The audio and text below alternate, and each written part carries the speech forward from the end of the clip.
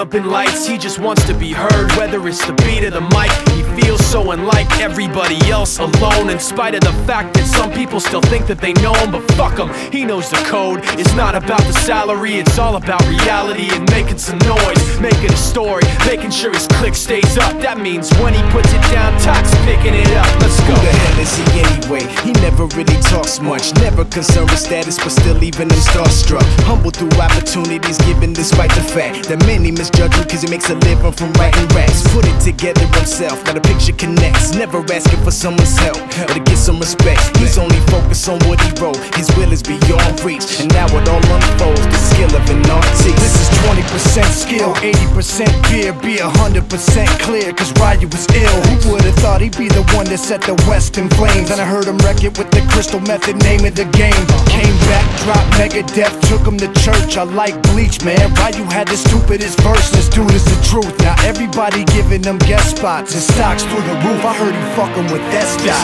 This is 10% luck, 20% skill, 15% concentrated power of will, 5% pleasure, 50% pain, and 100% reason to remember the name. They call him Ryu, he's sick and he's spitting fire. And Mike got him out the dryer, he's hot. Found him in Fort Minor with top, but a fucking nihilist porcupine. He's a prick, he's a cock. The type women wanna be within rappers, hope he gets shot. 8 years in the making, patiently waiting to blow. Now the record with your notice taking over the globe. He's got a partner in crime, his shit is equally dope. You won't believe the kind of shit that comes out of this kid's throat. He's not your everyday on the block. He knows how to work with what he's got, making his way to the top. He often gets a comment on his name. People keep asking him, was it given that birth or does it stand for an acronym? No, he's living proof. Let him rock in the booth. He'll get you buzzing quicker than a shot of vodka with juice.